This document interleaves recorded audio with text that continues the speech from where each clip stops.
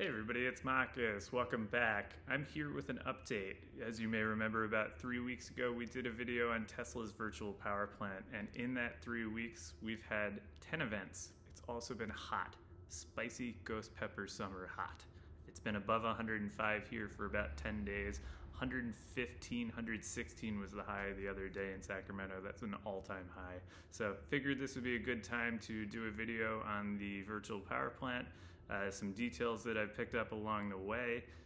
Just as a reminder, I did that video about 3 weeks ago. If you're looking for anything on the basics, what to expect, compensation, how your system's gonna act, I go back and watch that video. I'll link that here or maybe down there in the comments. Otherwise, this video is just gonna be on some of the issues that kind of came up or things that I thought about. So let's go from there. So before we get into the statistics, on Twitter I got some kind of common questions and threads, things I thought I would address in this video that might be helpful to other people. The first one being setting your reserve level. So if you go to your settings, you're going to see that reserve level. It can be that slider that's anywhere from 0 to 100%. You're going to have to decide before a virtual power plant event what you think is worth it. If you set that backup reserve to 0%, you're going to make the most money, potentially empty your Powerwalls into the grid.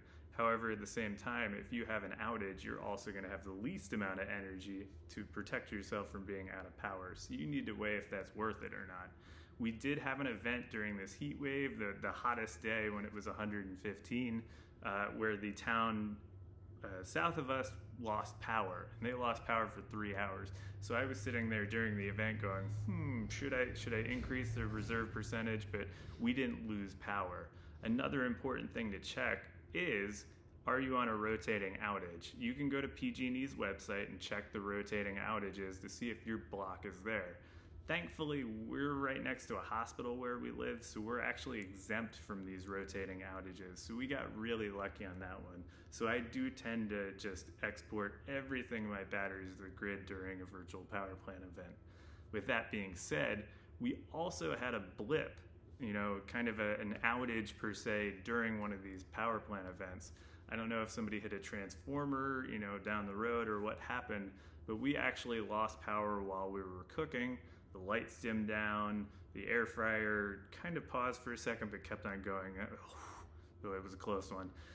But anyways, when that happened, I actually had the app open, and you can see here that it disconnected from the internet, and it actually, despite it saying that it was sending to the grid, it actually wasn't.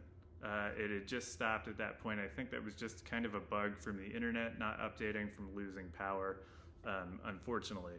Once the internet came back, the grid was actually still up, so we didn't actually need to stop exporting, and we just continued exporting again like nothing had happened.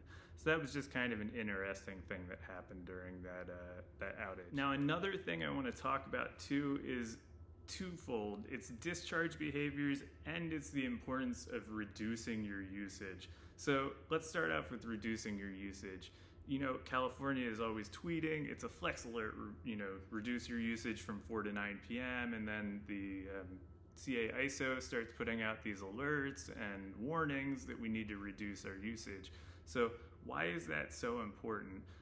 As you can see here, if you go to that CA ISO group website, it will show you the demands and the net demand trend, and you can see here just how close it gets. And even on those days where there are demand response events, we get really close to overloading the grid. But anyway, so you're thinking like, oh, I'm just one house, what difference will it make? Well, here you can see in an energy graph, here's our usage during that power plant event. We went from using AC right beforehand, pre-chilling the house, and then during the event it drops way, way down. And that just aggregated effect of everybody reducing their usage is what helps in that graph that you'll see there of dropping that demand so that we don't overload the grid. Now, with that being said, during a virtual power plant event, our Powerwalls seem to have this discharge behavior. Mine tend to peg themselves at this 14.2 kilowatt discharge rate. It seems to be about 4.7, 4.8 kilowatt discharge, I'm guessing per Powerwall, that it tries to keep constant. Now, say the AC turns on during an event, or we start cooking or use the microwave or air fryer, the Powerwalls do output more than that 14.2, but they cover the house load and it generally just stays at that 14.2 to the grid.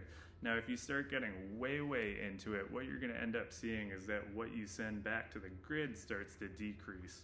I'm not sure what that level is, but that just goes with the importance of reducing your usage during these times. It's not that you're using the electricity, because you're not using the grid essentially when you're running off the batteries during a virtual power plant event, but it's kind of that lost revenue.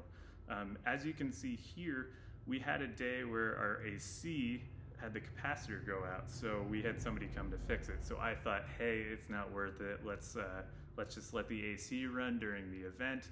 The house wasn't pre-chilled beforehand. It was already 80 in the house. And you can see here, we lost about 10 kilowatt hours or so to the house load during the event. Now, 10 kilowatt hours, not that much, but when you think about it, that's $20 during an event. $2 per kilowatt hour, 10 kilowatt hours that went to the AC, 20 bucks. So a little bit of discomfort goes a long way in your compensation later. Now you're gonna have to decide, is that worth it? I don't know.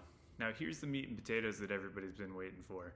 We had 10 events in that 3-week span starting August 17th until September 9th. Those 10 events totaled 26 hours of virtual power plant events, and during those 26 hours, our system sent back 297.1 kilowatt hours to the grid. That should be, according to Tesla's rate, $594 in compensation for our 10 events. That's pretty good, about $60 an event. You know, roughly about $20 an hour or so, $20 to $25 an hour. That is fantastic. Now, I know some of you are saying, hey Mark, this is incremental. So basically, you're gonna have a baseline that you normally send back to the grid, and that's gonna be reduced from what you send back to get your actual compensation. Now, for our house, we have all east-facing panels, so they're always producing during non-peak, and we very rarely produce during peak.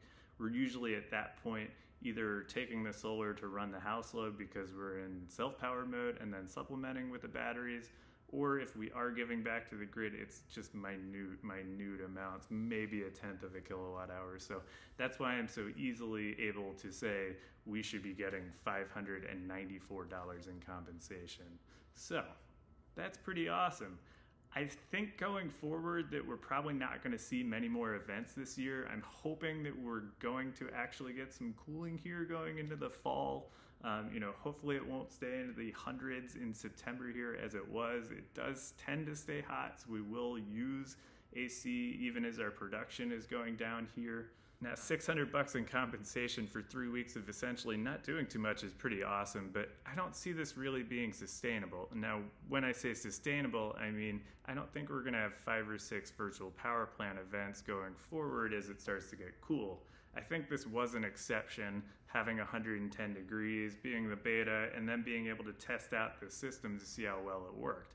I think it works really well, but I just think it won't be utilized all the time. And if so, I don't think our reimbursement rates are going to be as good as they typically, or as good as they are right now.